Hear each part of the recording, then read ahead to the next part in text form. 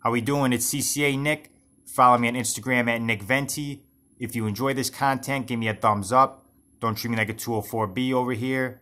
So I wanted to talk about calling off. I get a lot of questions asking me about if I call off too many times, will I get terminated? Things of that nature. I'll get to that in a second. So I had to call off today, right? Reason being, my car battery died. I had to get it towed, the whole 9 yards. I'm not happy about it. And my supervisors know. They know I'd rather be working, making money, instead of paying for a tow, being stuck in the house, ordering DoorDash. They know. I built that reputation. People call me Super Nick, Money Nick, whatever. I get a lot of nicknames at the office because, you know, I'm there to work, I'm there to make money, and they know if I call off, there is a justified reason that I call off. So I couldn't get to work today. I'm stuck in the house doing push-ups, trying to get this energy out. But, you know, things happen. What I'm trying to say is things happen. And, you know, there's some things out of your control. And, you know, like things like this that warrants a call off. So if something happens, like family emergency, transportation issues, it even says that on the call off thing on light blue. It says transportation issues, illness, COVID, things like that. I had transportation issues.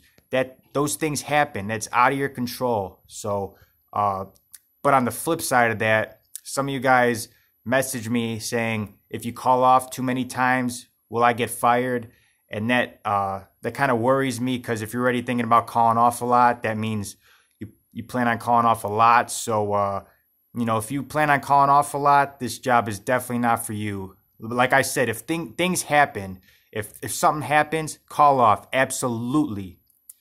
But if you're the type of person who calls off all the time, you're just leaving a lot more work for people like me to do at the office on a regular basis. So, yeah, things happen. Call off if need be. But if you're the type of person who calls off a lot, please don't apply, please. Because we already have plenty of people who don't like working and who call off a lot. So please, if every now and then, absolutely, emergencies happen, things like that. But if you're the type of person who calls off a lot, please don't apply.